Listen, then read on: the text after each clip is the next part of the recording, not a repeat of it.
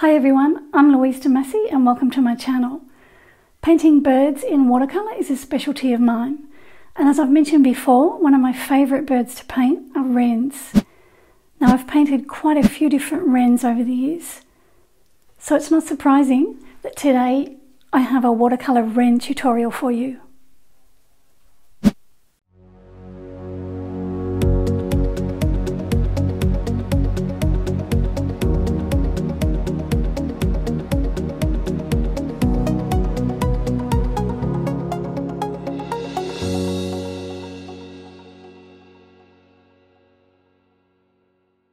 The full-length version of this tutorial is available for patrons on my Patreon site right now. If you're not familiar with Patreon, for as little as $6 a month, you'll get access to monthly full-length voiced-over watercolour painting tutorials. I provide the line drawing and reference photo where I can, so that you can paint along with me. The link to my Patreon account is in the description of this video. And as always, I've listed the paints and the brushes there as well. Here's the photo that I took of the fairy wren, and I'll be using it as reference for today's painting. I'm using Arches cold press watercolour board, and I didn't need to stretch this because this is 1045 GSM in weight. I recommend that you stretch other watercolour paper just to make sure that your paper stays flat while you're working on it. I'm using Van Dyke Brown and my Maestro brush, and I'm just painting a wash of the brown over the top of the brown parts of the bird, and I've wet the paper with water just to help me apply the wash easily. And I just make sure that I take the paint carefully around the edge of the eye. I've sort of left that area there a bit lighter in colour. There's even a bit of white paper showing there. So now I've got some burnt umber, and then I just drop that onto the damp paint, and it just blends nicely with the brown, the Van Dyke Brown. So the brown part is dry now, and I've wet the body of the bird, and now I'm using a mix of ultramarine blue and burnt sienna just to paint a grey wash over the top. And my paper's damp here, so I have wet it before I started.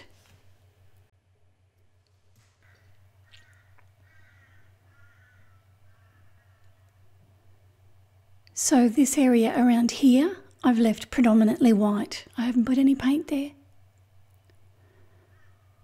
So while that's still damp, I'll pick up some watery Van Dyke Brown, and I just drop that on, just here and there, on the grey parts. So I don't want to lose the grey, so I don't put too much. And then the water on the paper just merges those colours softly together.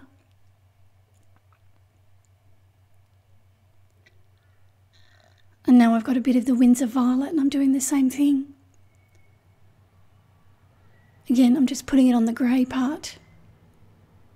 So that area is dry now, and now I've re-wet this corner of the wing here, and I'm just deepening the colour. I'm using sepia, and the paper's damp, so I've got it fairly dark with lots of pigment, and I'm just pushing it up from the edge of the wing.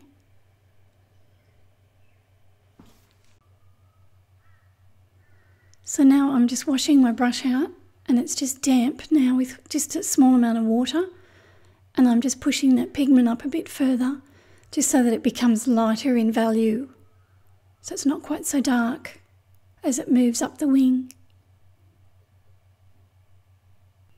So now I've got some burnt umber on my brush, and that just blends nicely with the sepia. And then with a damp brush, I can push it up further and then just take away that edge that's forming there. So there's nothing on my brush at the moment other than a small amount of water. So now I've got some more burnt umber, and I'm working on damp paper here, and I'm just running the paint along the top edge of the bird. I'm just letting the water just disperse the pigment for me so it just bleeds across the surface of the feathers. And then I just pat that colour onto the head and around the eye. So this is burnt umber on damp paper. So I've gone ahead and I've painted in the eye, and now what I'm doing is I'm running some cadmium orange underneath the eye on damp paper, just using my liner brush.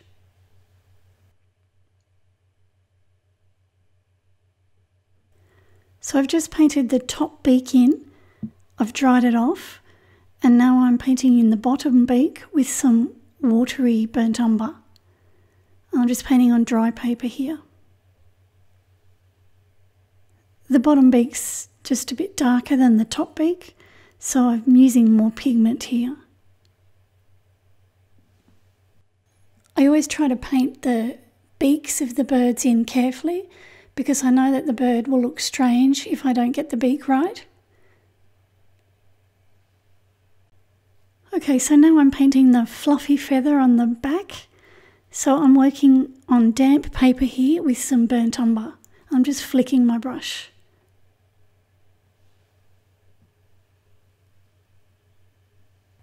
So this is indigo, and I'm just painting it carefully around that little fluffy feather. And that little fluffy feather is dry now because I dried it with the hairdryer before I started doing this. So I'm just pushing the indigo up one side of the damp tail feather. Now I've got just a small amount of ultramarine blue, and I'm just dropping it onto the indigo just to create some interest in the blue. Now I'm just coming in with my liner brush now, and I'm just pulling some of that paint down onto the dry feather just to define those feather separations there further. Just to make it a little bit more spiky. And then I can use this finer brush just to tidy up edges if I need to. Now I've got some sepia, and I'll just paint that on the top and the edge, top edge. And then the two colours should just blend softly together.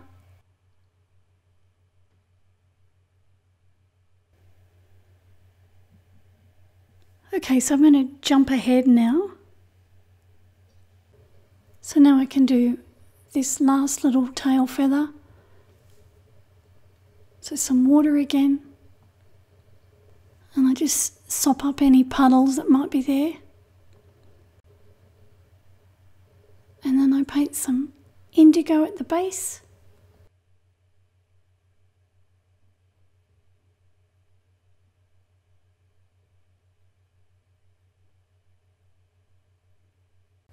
Drop in a touch of ultramarine blue.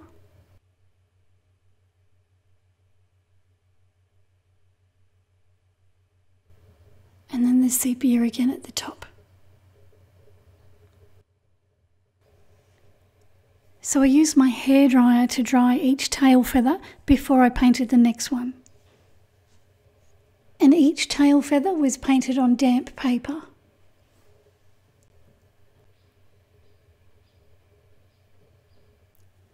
Going back to the head now, I've wet the head with some water, and I'm just deepening the colour along the edge with some more of the Van Dyke brown. So this just helps to make the head look rounder. So I'm going to speed this next section up, and I've wet the paper down where I'm working at the moment, and I'm just adding a bit of detail with some of the grey that I mixed up at the start, which was ultramarine blue and burnt sienna. Now I'm coming in with some Winsor violet on top of that damp paper. And now I'm going to drop in just a small amount of the burnt umber as well, just to warm it up. I use my liner brush just to add some more detail.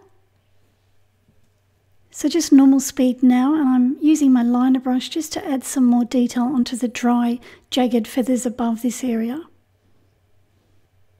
So now I want to paint the fence in. So I've wet this area with some water, and I'm using the grey mix that I used on the bird. And I just want to do this as quickly as I can.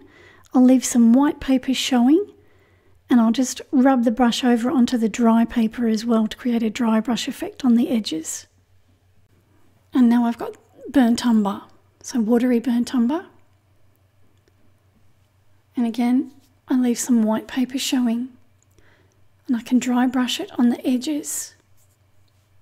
So I've gone ahead and I've painted the rest of the fence in the same way. So I've just washed the feet in with some burnt sienna, and now I'm adding some detail with some Van Dyke brown. This back toe here is actually in the shadow, so I've got a bit of Winsor violet here, and I'm just washing this over the top. So the foot is dry now, and I've got the watery Winsor violet. And that just puts that back toe into shadow there. I've put a bit on the front of the leg there as well.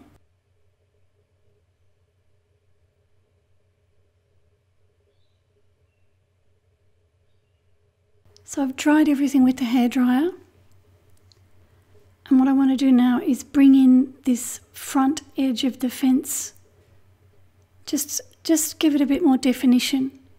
So I'm wetting along that front edge with some water. And now I've got the burnt umber again. And I'm just carefully running it along that top edge. And then I'm going to work it back down into the fence.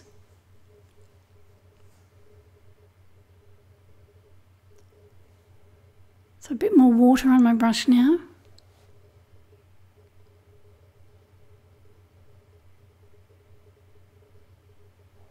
And then some more of the watery burnt umber.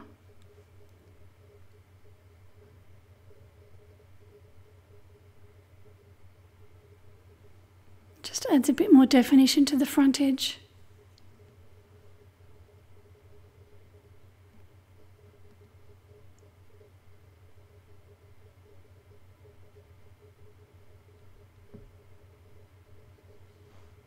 Do the same thing on this other side.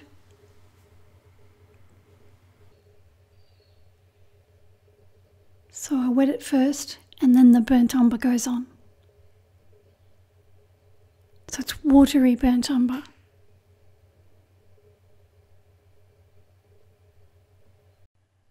So now what I want to do is just paint some cast shadows that the bird has created on the fence. So I'm using some of the watery grey that I mixed up. So that's the burnt sienna mixed with the ultramarine blue. And I'm just painting on dry paper here. And I'm also dropping in some Winsor violet into that grey mix just to add some interest to the colour.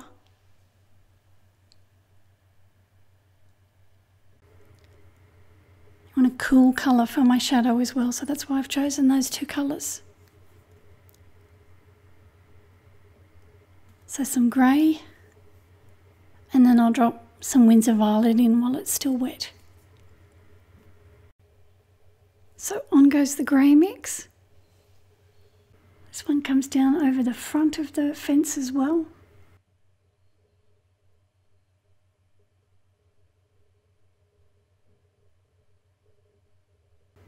And then the Winsor violet. So now I'm using some Winsor & Newton white ink, and I'm just going to add some extra wispy feathers with this. So I just make sure my paper's dry, and I just use my liner brush right up on its tip just to create those extra wispy feathers. And some on the body as well. And there's my finished wren. And as I mentioned earlier, the full-length version of this tutorial, which goes for just over an hour, is available for patrons on my Patreon site right now. Thanks for watching, and I also want to thank my brand new patrons for joining my painting community on Patreon. I've listed all of their names in the credits of this video. If you haven't already, make sure you hit the subscribe button so you can keep up to date with all of my videos. Thank you, and I'll see you next time.